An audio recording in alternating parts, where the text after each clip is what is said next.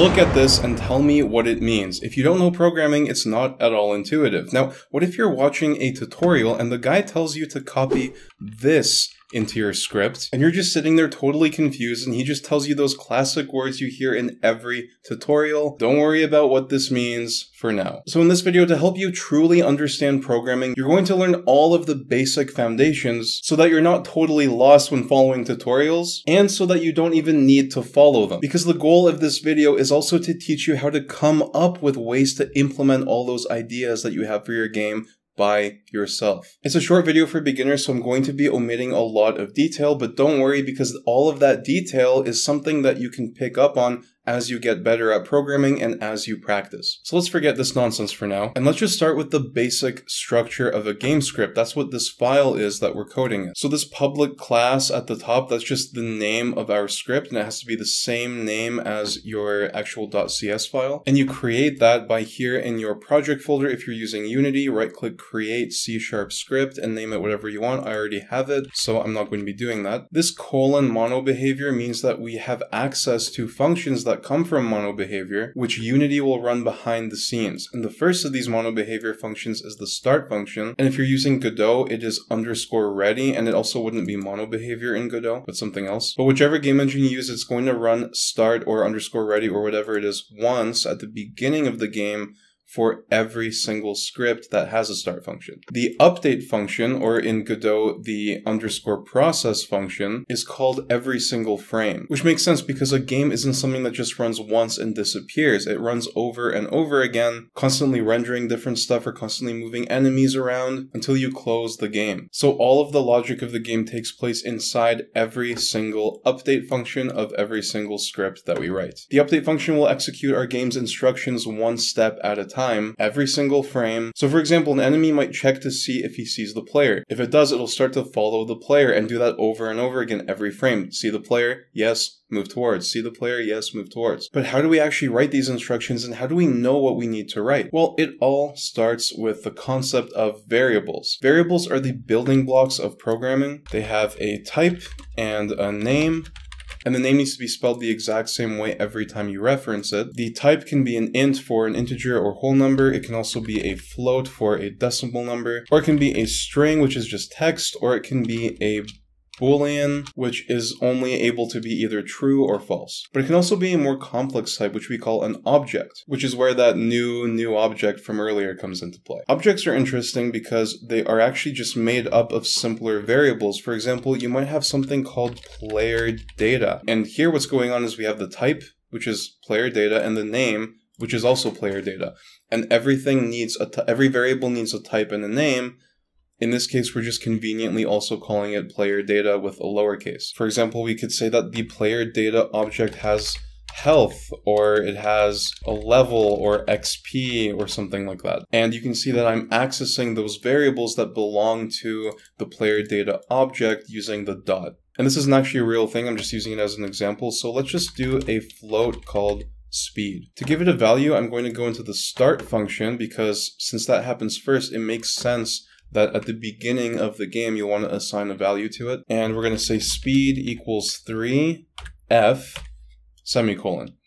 F is something that you have to add to floats or decimal numbers to tell it that it is a decimal number. And the semicolon is just added to show that it is the end of the statement. Now in the update function, because this is where things will actually happen, we're going to need to see how we can make objects move. And there are a few things that we have to understand in order to be able to do that. Okay, so here we are back in the Unity editor. I'm just going to create a cube and scale it up, create like a floor of sorts, and also create a capsule. So if we select the capsule and look into the inspector over here on the right, you can see all these different components. So in Unity, every game object needs to have a transform, which shows you the position, rotation, and scale. If we move our capsule, you can see that the X or the Z, or if I move it up, the Y coordinates are changing. And you can also attach other components to it that define what sort of behavior it's going to have. Like for example, it's suggesting to add this rigid body.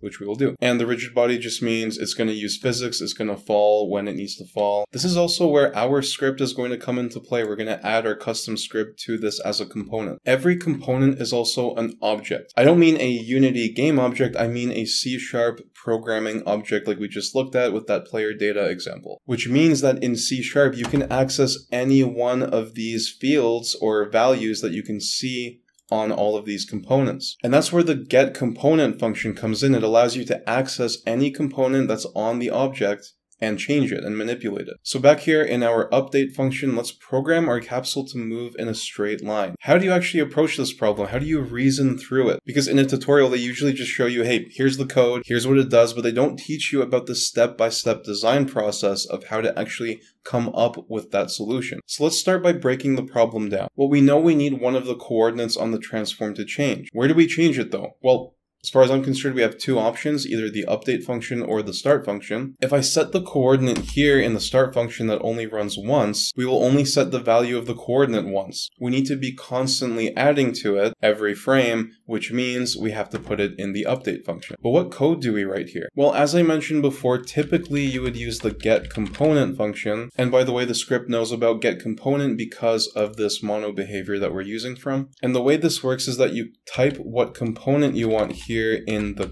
angle brackets, and you add normal brackets because it's a function and functions do need that specified, and then semicolon for the end of the statement. And this is the way that you would get any component. You could get the material, you could get the collider, you could get any of those components that are on this object, except this isn't how the transform works. The transform is special because it applies to all game objects. We can just reference the transform whenever we want explicitly like this. All right, so in the update function, let's add from transform.z equals transform.z, because we're adding to it, plus speed, semicolon for end of statement. And what this will do is, as it says, increase the z coordinate every frame. Only is it right?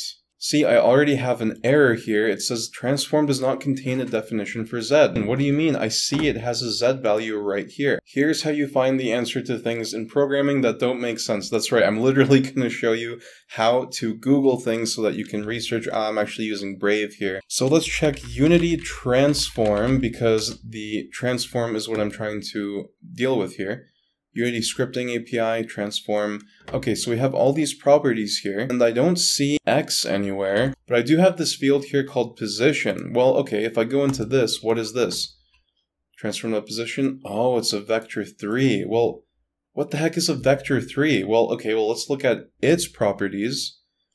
Okay, and here now we see an X, Y, and Z component. And those X, Y, Z components must be what we're seeing here in the inspector. And if you look over here, okay, position is the name of the field here.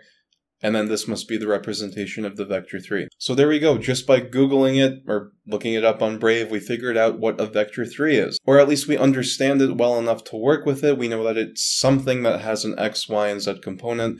We're not going to go into details about what a vector actually represents mathematically because, well, frankly, right now, at this moment, you don't need it. You can gain that knowledge as you learn and as you get comfortable with programming. So back in our script, we're going to change this to say transform.position.z equals transform.position.z plus speed. And back in the editor, we still have problems. Why? Cannot modify the return value of transform.position because it is not a variable. Well, it seems like we're doing everything right, and the documentation doesn't really give us any clear indication as to what's wrong with this. So let me look up something else. Unity transform position not working, because I don't necessarily know what to look up. And if I just quickly go through these answers, I'm noticing that they're not really doing the same thing that we are. They're not necessarily all that helpful for us, but one thing stands out to me is that this guy is actually changing the entire position variable with this new vector 3 thing here. And in fact, I can just look up this error code too, cannot modify the return value of transform.position, and this reveals to me basically that, well, it just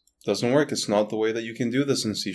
And again, this is legitimately a situation where you don't need to understand the ins and outs and all of the details of why that's the case. But as you can see, as you look things up and try things out and progress in your programming practice, you will learn these things. You will just come to know them, and eventually you'll develop a better understanding for why all of this is the case. So how do we actually overwrite the position without changing the other coordinates and maintaining them? Well, we saw earlier, there's that new vector 3, and basically what you're doing here is you're constructing a new object.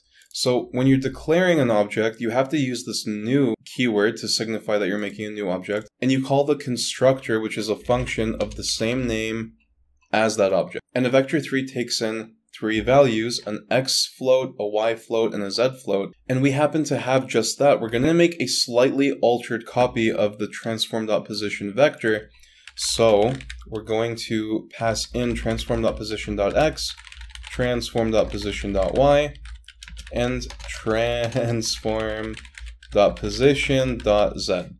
Now, of course, because we do want to move the position forward, we're going to change transform.position z to transform.position z plus speed, which will constantly increase just the z value. And because it's being called an update, it will be overwriting the position value with a new vector 3 every frame, slightly changed with a new z coordinate. So in the editor, I'm going to put our new component onto this capsule object.